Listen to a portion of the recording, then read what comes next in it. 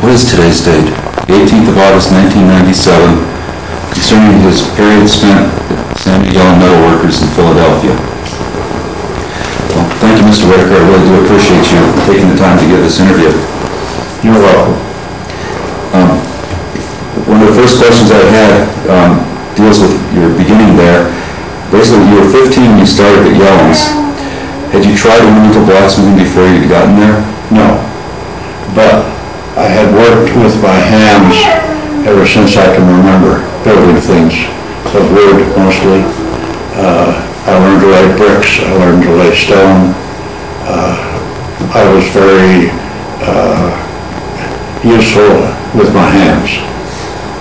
So you had a feel for the hand-eye craftsmanship in other materials before iron? I did not realize that at the time, but I guess I had it. How did you actually come about the decision to move into iron? My father was editor of the Journal of the American Institute of Architects. He knew of Yellin, he knew the architects who had designed Yellin's building originally. He knew the architects, I believe it was York and Sawyer, who had designed the Federal Reserve Bank. So he knew what was going on. And he got me the opportunity to work for Yellin for $7 a week. $7 a week. So really the first that you had heard about Yellin before you went there was through your father's architectural connections? Correct.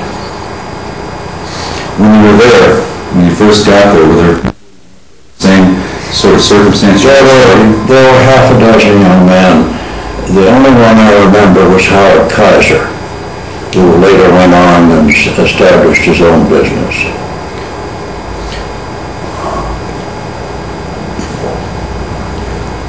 What were your initial feelings upon getting to Philadelphia, and where were you coming from when you... Coming from New Jersey. From New Jersey? Yeah. So getting to Philadelphia and getting to the Yellin's shop, what were your initial feelings and impressions on seeing all of that? I was overwhelmed by the size and the scope of the work, and of course, as I realized later, the magic of fire and iron and noise and smoke was so intriguing and fascinating. There were two buildings when you were out there? There were two buildings. The original building had been in existence for quite some time. The new building was built solely on the strength of the Federal Reserve Bank job. It was across the street.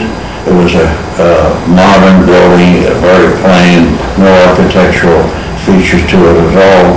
It was two-story, and there were some forges underneath. The whole top floor was assembly. And across the street, that would be across the street from the front of the building? No, it was across the street from the side of the building. The side of the building. Did you ever hear that building referred to as the tonnage shop? No. Were there heavy equipment in that building? Were there power hammers? Things like that? Yes, there were power hammers. The stock room with the big shear for cutting the metal was in the original building. And I was moved around. I worked in the stock room, I worked in the tool room, I worked for various blacksmiths, striker, helper, holding things. The stock room brings to mind a question. When I worked at Yellins, I saw a piece of stock that was approximately 1 inch by 2 inches that had two rosettes with heavy rivets. And under one had been chiseled the word Lancashire, and under the other one had been chiseled the word Swedish. And the iron in each of those had worked a little differently. I had heard that Yellin would test iron before he bought that. Did you ever see that kind of thing going on? Oh, yes, I remember. You're familiar with the big grills on the outside of the Federal Reserve Bank? Yes, sir. They're about 1.25 inches, 1.5 square steel. A shipment came in while I was working in the stockroom of that steel, and Yellin immediately took a piece and went to the power hammer. He had splitting dies that fitted right in the power hammer. And he took that and he split one of the holes for the bar to pass through. and it not only split, but it split about 2 inches on either side. He sent it all back. Oh, so he had a very hands-on attitude about it. Oh, absolutely. He was one of those remarkable people that knew everything that was going on everywhere in the shop. I remember seeing a stamp from the architectural drawing room upstairs of the main shop that said, "See Mr. Yellin before starting work." It was a fairly large stamp and apparently went on a lot of drawings. Yes. Do you recall seeing that on drawings as a Yes, I do. You may not know, but Yellin made all of his draftsmen take basic blacksmithing. So that they understood the So material. that they understood what could be done, they understood the texture, the taking square stock and forcing it to round or forcing it to octagon. They were fairly familiar with the material with which they were working and drawing. So in that manner, they wouldn't draw a bend or an effect that couldn't be rendered in iron. Pretty much so, yes. Okay. In a more specific sense, can you remember what your very first day at Yellins was like? My very first day, as I remember, was being shown how to clean out the forges and get the paper ready and get the fire built on my own time before the workmen arrived. We were told, asked, to come in half an hour early and do that. And make sure that the fires were Make sure that the fire was ready, make sure that the tools that the smith needed, make sure that the material was on hand. So when the smith came in and punched the time clock a few minutes before 8, he went to work. He worked 8 hours, he worked 4 hours, we had half an hour for lunch, they worked another 4 hours, there was no such thing as coffee break. I remember when I first started there, they said that there had been a tradition that they still maintained, that you arrived in street clothes and changed into work clothes. Do you recall anything like that? Yes, there was a big locker room where you could change your clothes just like professional basketball or baseball players. So you suited up for work. Yeah. Okay, you said that you were put to making a rosette for most of the time that you were at Yellins once they got you into the work system there. Not most of the time. That first commission came along after, maybe 3 months when I had proved that I was pretty handy with tools. One of the smiths helped me with it. They had a pattern for it, and it was cut. It was chisel work, drill work first in the corners where the little screws came out, then chisel work, then file work, then forging work. So you were chiseling the pattern out after the initial drilling layout. Mm-hmm. Did you have a template that you were laying on stock? Yes. Do you remember what the template was made of? I don't. I've seen some that were Probably like sheet metal. Okay. So in the sense of how that motif was first explained, did a smith actually show you the steps? A smith did one while I watched. It was a matter mostly of taking the little chunk of material in the 4 corners and drawing that out to a taper and twisting it. Mm-hmm. And putting a little knob on the end and then doubling it back. And he showed me that 1 or 2 of them. He watched me as I was working and coached me, so I knew how to do it.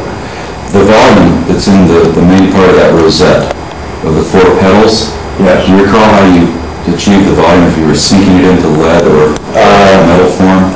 That was in a metal form. It was very much like pretty much like a piece of pipe, only it fit in a hardy hole and had a depression in it. And it was shaped so the 4 little scrolls did not interfere. It was shaped just for that particular purpose. Had it been made, do you think, of a piece of pipe, or had it been rolled? No, it was forged out of a piece of solid. Oh, okay. It was like a bottom rivet set that fits in the hardy hole. Okay. Only it was the correct size to fit that particular pattern. Do you recall how many you had to make? 400. 400. And as I recall, the first 20 preps I rejected and made 20 more. I have one hanging on the wall. From there? From them, yes. Oh, Harvey Yellin gave it to me in 83, I think. Well, that must have brought back some memories. It's one of the little scrolls broken off. So it was a reject, but he saved it, he gave it to me.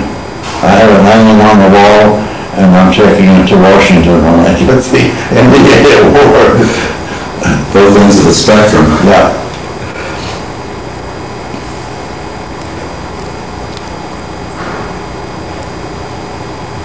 Which of the two buildings did you primarily work in? Primarily the first building, the original. Original? Were you down on the main floor? Down on the main floor, yeah. As you had finished the rosette, for example, were you to take it just to its form, or did they have you do any of the final cleanup and No, finish? I just did the forging. I've been told that they had the shop divided very specifically by departments. That there were men who were fitters, men who did a lot of careful file work, represent.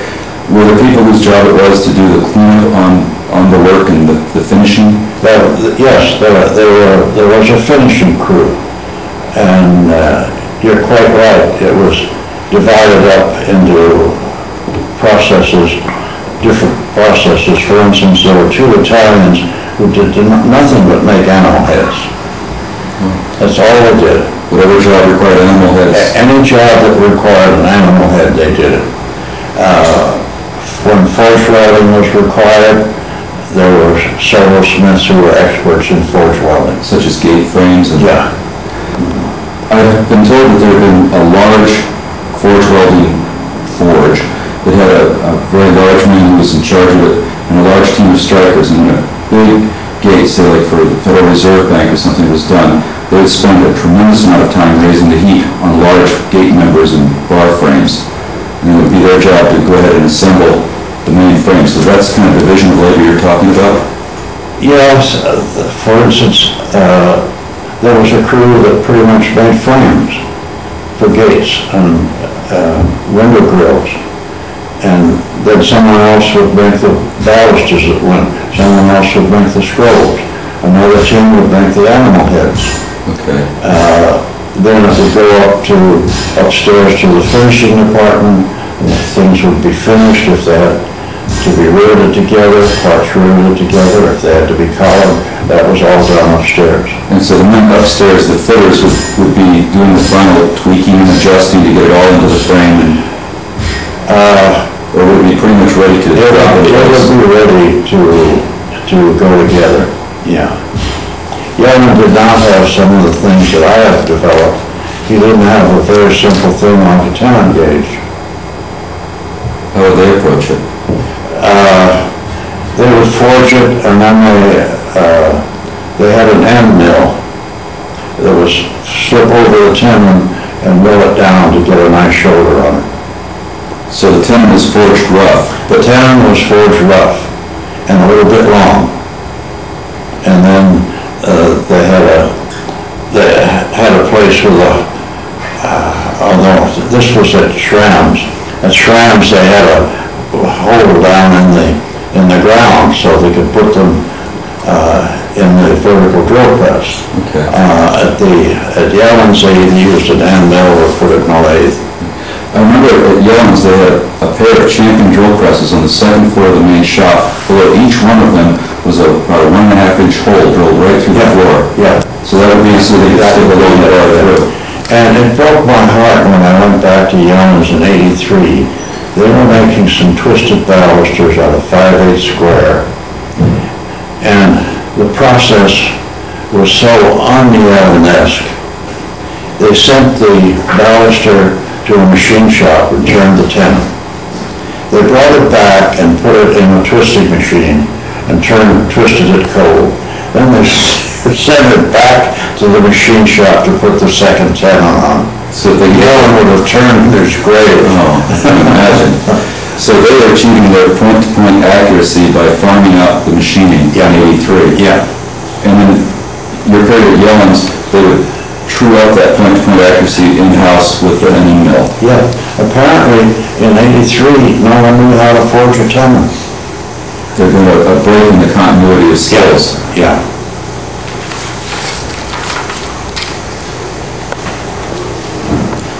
Back to the idea of how often Samuel Yellin was out and active in the shop. Would you see him out in the shop floor fairly regularly? Every day.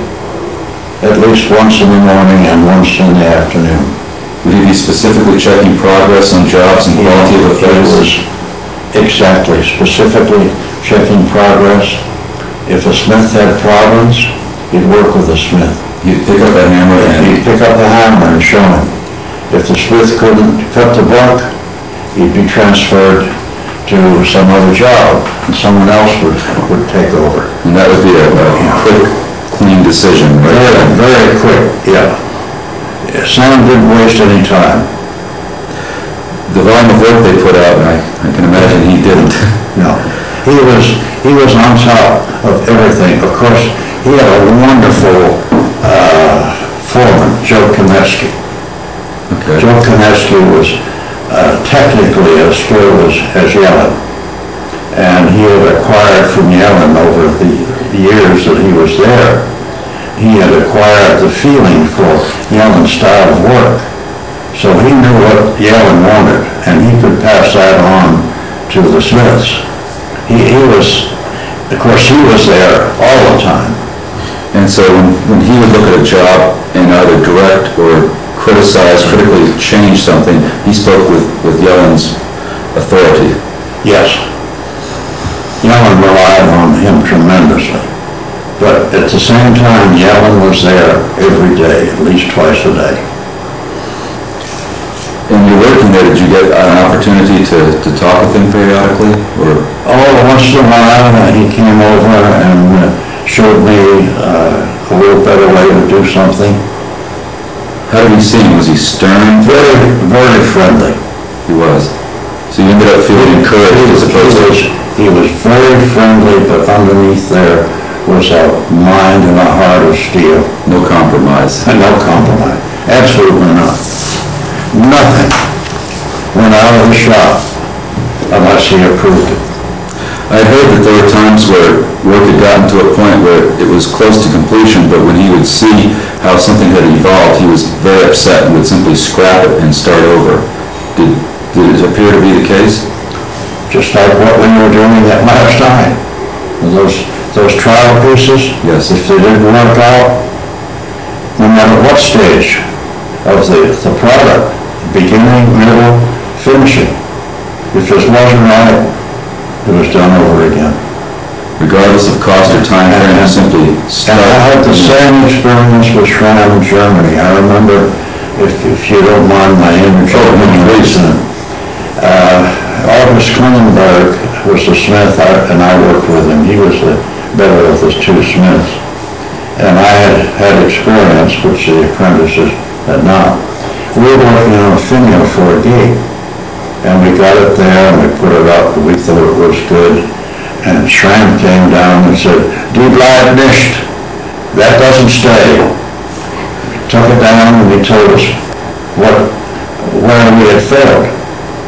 He was very explicit, and we thought it was pretty good, but it was not perfection. Mm-hmm. So in both cases of Mr. Schramm and Mr. Yellin, it was a case of their personal vision of how the job should be, as well as their level of quality that they expect. Absolutely. It had to be as near perfection as the human being can do. But that vision aspect, that they had an idea about what they wanted to see, not only how good it had to be, but what they wanted it to actually look like in relationship to other parts. Did that seem to also enter the equation? Yeah. And I learned this too, that when I'm making a drawing, usually my drawings are not very good, but my layout is accurate.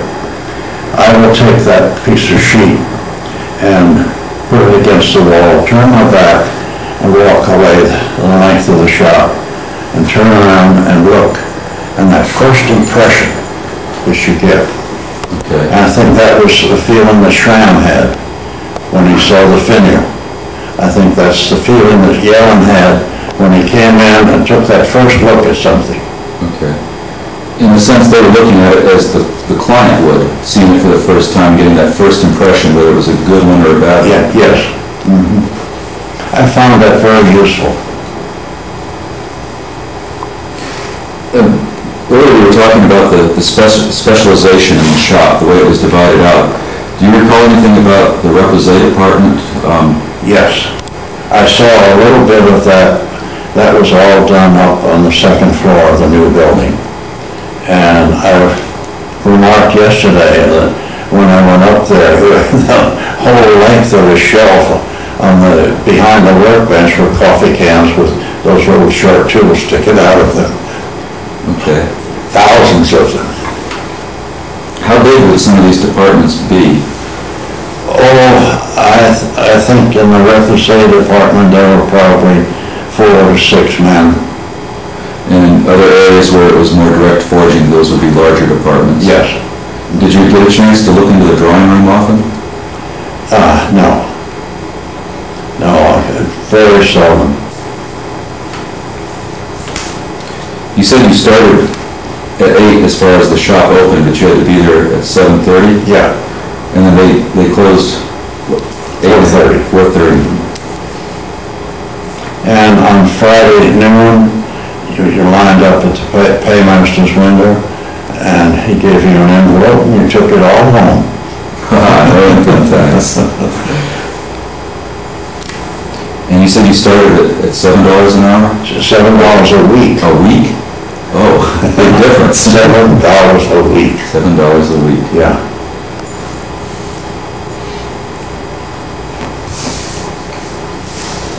There was a series of pictures of parties that seemed to have been held, and even the museum in the early 90s when I was there, there was a Christmas knife stamped 1929, and I got the impression from the Christmas knife, which was largely a cake cutting knife, and the pictures that I saw of people with costumes on sometimes and hats and things, that there was sort of a spirit of community within the shop.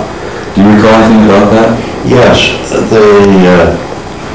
when a certain job was completed, a job of significance, there would be a party in Yellin's old man room with a beautiful big fire screen and fireplace. There would be a party. They were not costumes, but they were paper hats. Paper hats? And I think that's where, who's the unknown blacksmith? Peter Ranzetti. Pete Ranzetti, yes. Pete Ranzetti. I think that's where he probably got the idea. The idea from Yellin's paper hat parties. I got in on one of them when a certain phase of a certain big part of the Federal Reserve Bank job was completed. And that was cause for celebration. That was cause for, yeah. It was a nice relationship, and I know I appreciated it. I appreciate it more now because I understand the significance. But I'm sure that the long-time craftsmen there, the long-time smiths, really appreciated the fact that Yellin would do this for them. It was more than just a job, employer-employee. Yeah, absolutely, yeah. That relationship doesn't exist anymore. I have not seen it anywhere. Did you stay close to the shop as far as where your living quarters were? I was within walking distance. Onto the tools a little more specifically. When you were there on the shop floor, would you see smiths making various tooling that was used in the jobs? A little bit. He had a tool and die maker who made most of the tools. So the more specific shapes was a specific... I remember in particular, there was a big boss, maybe, inch and a half.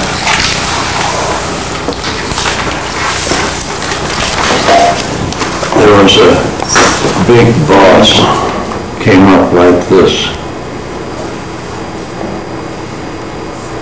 Like so, rectangular.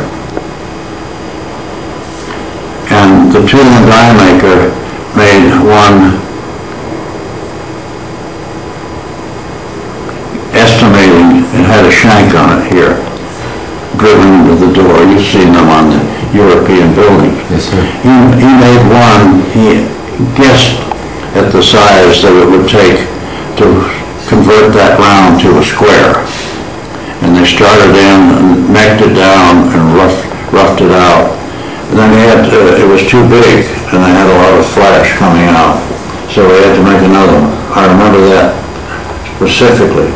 Would this be a set tool with a striker when it was... No, that would be a spring switch, a spring fuller. For power armor? Yeah, for power armor work, yeah. Two halves, just like some of the spring fullers I have, or spring switch, or like the tenon tool, same principle. Okay. Yeah. And so, in this case, it was simply scrap that first attempt, make another one? Well, he took the master and cut it down. Oh, okay. The first one was too big. So after a trial, then he removed enough material so it would completely fill the square die. It was first forged round. Right. And then put in a die right next to it that would forge it square. Did you see him sinking the master into... Yeah. Was that hot under the... Yeah, and I think I was a blacksmith helper to one of the smiths that was doing that. So I pretty much saw the whole process. Don't ask me how I remember something 70 years ago. Is there anything more about that process, about how the die blanks looked, taken up to heat, the process of inserting the master and working under the... Well, what they did was take the rough material like this and fuller it down, and then to get the start of the shank. And then, I don't remember, they may have knocked the corners off. Then it went in this die, this switch. Okay. And it was switched round. Then it was moved over here into the second switch to switch it square. Okay. When we sank the master itself into the blanks of the die, that was a high temperature operation? Yes. Under the size of the power hammer they were using? It was probably a 100-pound steam hammer. Steam hammer. In those days, steam was piped from a steam plant in Philadelphia, piped right to Yellin's shop. Oh. He didn't have a boiler. Steam was piped from a central boiler plant somewhere else in the city. So in the same sense that today we turn on the electric, you turn on the steam. On the water, you turn on the steam. Oh, okay.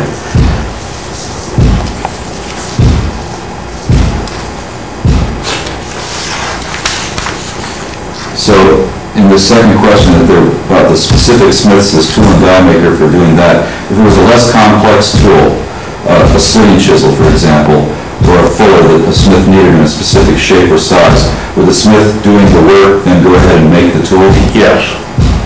Yeah. And But you see, most of the tools were already there when I came. The coffee cans full of the requisite tools. The stock room had a tremendous amount of all kinds of striking tools. Wrenches. They didn't have one of my twisting wrenches. where did you pick up the idea for the twisting wrench? I invented that. I think that's the only thing I really invented. I have revived a lot of things, but I think that is my invention. Do you recall coming upon that idea? No, I don't. I made that, one of them hanging on the wall I made about 60 years ago. Oh. You got your money's worth out of that idea. I sure have. Yeah. Well, the idea that in the stock room that there were tools, set tools, top and bottom tools.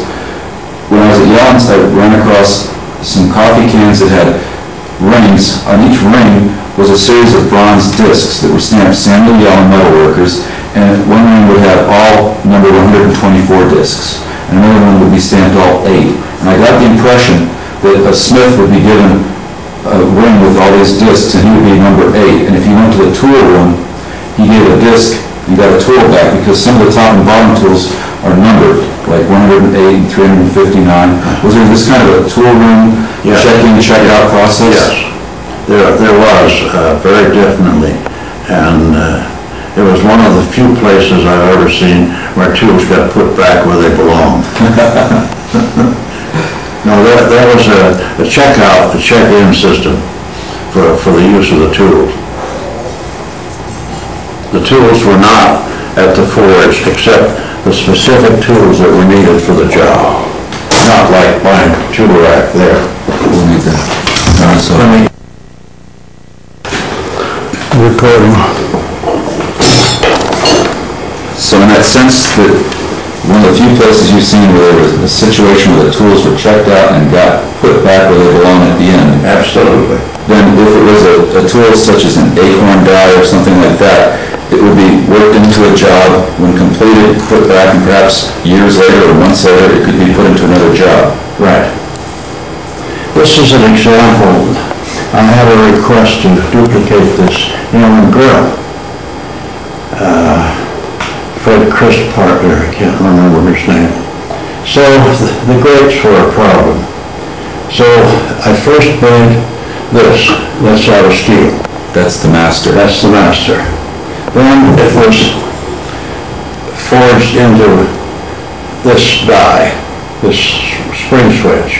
So this was sunk into this when this was in forging temperature. Yeah, you can see how it flared out there at the ends.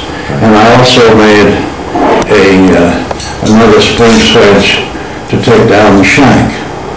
Oh, so and I thought it would be very difficult if I make a ball, and then when we draw the shank, it will be hard to hold onto the ball. Right. So I made 2 balls at once. Then this was roughed out. This is what was done on this. It was rough forged. So this is the prep form, this material where you This want is the material. And without that, if I simply put the round stock in, it wouldn't come out properly. I had the proper amount of material to make these round balls. And we tried, when we resurrected some of Yellin's tools from the basement, some of those switches that we had, we tried for like some of the elaborate baluster things. We tried putting the raw steel in. We found we had to shape it first, so we had the right amount of material in the right place. And then this is the result. And then you have something to hold on to, and you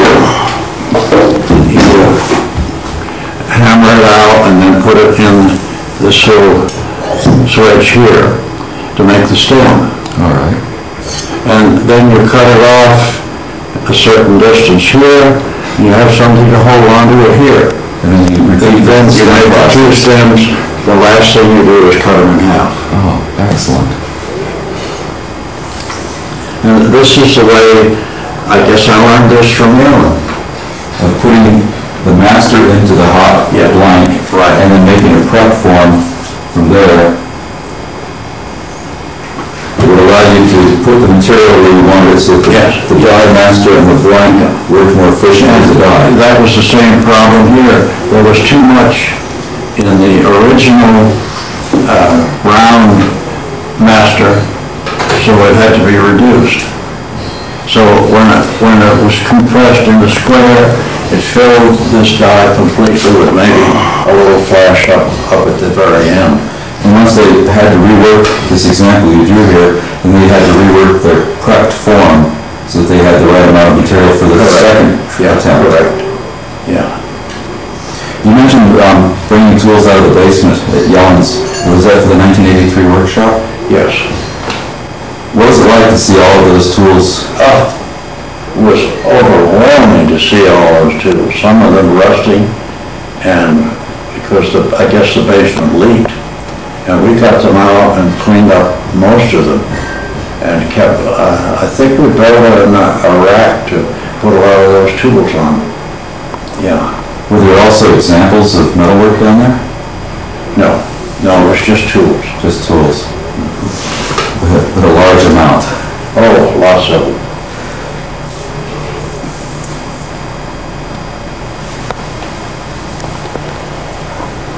Well, this is a perfect example of the process that Yellin went through, and it still works. Works very well. Yeah. Of the tools that are in the photo series in the book, are there any that you recall having seen? Did they bring back in memory the flip through them? No, not that I can recall. Or were there any that were the style that you remember? Yes, I remember some of the scroll starters and the tools for making the button end or the knob end on the scrolls, yes. I saw those in use. Were there any that you actually recall having used in any of the jobs later after the result? I was probably helping smiths. You see, there were about half as many helpers as there were smiths. So we were always called wherever we were needed to work for maybe 2 or 3 smiths in a day who needed some help out, or you might work with the same smith for a week on a repetitive job. Oh, okay. So on the one hand, you got to see a wide variety. Absolutely, yeah. But on the other hand, you never knew where you would be the next hour some days. No. Comparing your time at Yellin to your time at Schramm's, was your time at Yellin more of a work-orientated time, or was it more of a learning situation? It was more work-oriented, yeah. It was really a production line of work with all the different categories being done by different groups and then all coming together in this assembly room. Did you actually get to see, did the men who worked on these pieces get to see finished product? Or were there times where they did components and the product was out the door before they ever saw it? I never saw the rosettes again until I went to the Federal Reserve Bank in 1983. Oh, so out of your and yeah, gone. And that was the big difference. At Schramm's, there was the master who no longer worked. He was busy with drawings and clients and supervising. There were 2 smiths. There was a master locksmith. There was 2 volunteer workers. I was one. And 2 apprentices. By volunteer worker, what do you mean? We could not, I couldn't, because I was a foreigner, I couldn't sign up with the apprentice system. And even if I could, I would not have wanted to sign up for 4 years, which I had to do. So I worked 8 hours a day. The apprentices were paired. One worked in the morning and went to school in the afternoon. The other had gone to school in the morning and worked in the afternoon. So there was always plenty of help. But it gave them a balanced education that we don't give our kids now. Everybody has to go to college. So in that case, you had both the mental aspect of education and the hand training of education. It was a beautiful combination of book learning and hand learning. How long were you at Yellins? 1 year. And then how did you connect to go to Schramm's after that? My father was very good friends with an architect in Berlin who designed a lot of public buildings. Kurt Baird was his name. And my father was in Germany and visiting Kurt and told him about me, and Baird said, oh, there's a wonderful artist blacksmith here in Berlin that has a small shop. So that gave me the opportunity. And how long were you at Schramm's? 2 years. And that was more of a learning situation? That was, well, you see, there we did what I wanted to do. Which was? We took the drawing, we laid it out as we're doing here on sheet metal. We made the parts, we put them together, we finished them, we painted them. We installed it. So you had a feel for the entire process. The complete process. So in that sense, the work at Yellins, though interesting in education in its own way, was more disjointed and harder to apply in a lesson sense. Yes. It was not the training that I wanted. It was extremely useful. Don't misunderstand that. And I learned an awful lot. But after a year, when I went to Shram's and they asked me to forge weld a piece, I could forge weld. Koopman, I can't show Schweissen. Look, man, he can already weld after a year. And they had a formula, I guess, by their educated thumb. You've got to learn a year before you can do that. You've got to learn 3 years before you can do this operation. The discipline before creativity approach. You've got to be a journeyman before you can do this. You've got to be a master before you can do that. And they were right. So it was two distinctly different experiences that came together to give you your start as a I guess you could say it formed my life. So in your work since then, where would you say most of the influences come from? The experience at Schramm, where you saw the entire job? Yes, I think most of it came from Schramm, the whole job. But the inspiration to really... The inspiration, Yellins. of especially the Gothic work, came from Yellin. So they basically set the hook in Schramm and reeled you in. Yeah.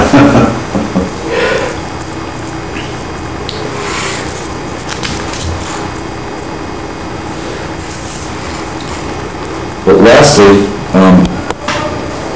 if you can think back on going out on your own, the idea of the apprenticeship journey and coming to master status that you experienced yourself. Now, I understand the Yellin and Schramm start, but how that flowed together into your entire career to where you considered yourself a master in your own craft.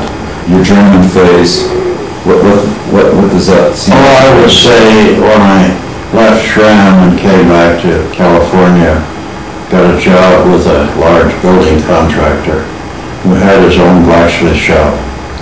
I would say I was a good journeyman. I was not a master. I think the master came after about 40 years. And I tell my students, courage. I have done the best of my work of my life, most of the best work of my life, after age 70. That's the truth.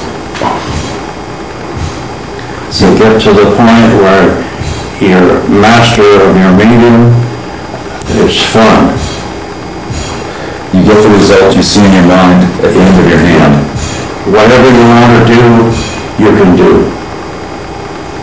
If you don't have the tools, you know how to make the tools to do the job.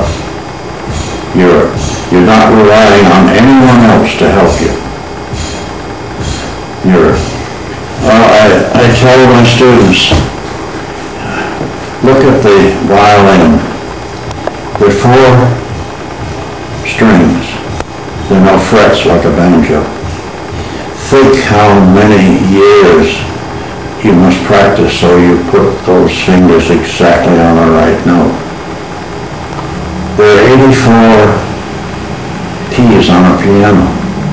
Look at the world of music. Those are the basic elements. And the 26 letters in the alphabet. Look at the world of literature. There are all of those 26 words. So when you become master of the 4 strings or the 84 notes or the 26 letters, then it's fun. Then you can create unrestricted. Then the challenge goes from being the difficulty of overcoming a task to the fun of creating something that you see in your mind. And the fun of solving the problems.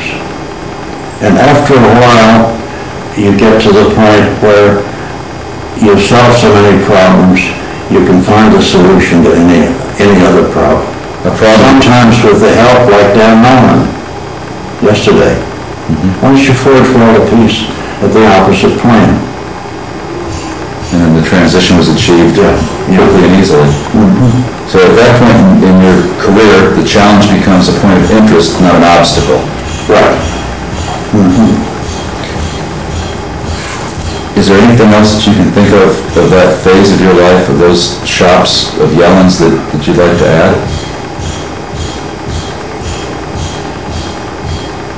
No, I can only say that the first time I took a piece of hot iron out of the anvil and started to hammer on it, I was hooked. I guess in closing, in 1992, the shop at 5520 Arch Street, Samuel Yellin's original building, was closed. Yes. Do you have any feeling on that? Yes. It's a very, very sad feeling. That was an institution that should have somehow been preserved. But I think it's a sign of the times. I sometimes think in my efforts to preserve the traditional methods, I'm fighting a losing battle. And I think the Yellin Forge was a great loss. This is why I'm so glad the school worked out. I could have sold everything when my wife got cancer and I wanted to help save her life. I could have sold everything and retired. But this is a living thing. It will go on. I found a successor in Stonington. It may have felt like a losing battle in the 60s when there wasn't the interest, but I think you've won the battle if you look at the strength of smithing and the number of young men that are coming up and young women that are coming up. Yeah. When I went to the first Havana convention in 1976, I was shocked at the poor quality of work. But you go to a Havana convention now, there's first-class work, really good, well-designed, well-executed work. And it's a great consolation to see that improvement. It's very rewarding to see a student like Dan Norman or Bob Bergman or Dorothy Stiegler or you name it, successful instructors in their own right. Well, that's the continuity that you sought to create. Yeah. Well, thank you very much, Mr. Whitaker. I appreciate you taking the time. Dr. Whitaker. Okay, let's go see what they're up to.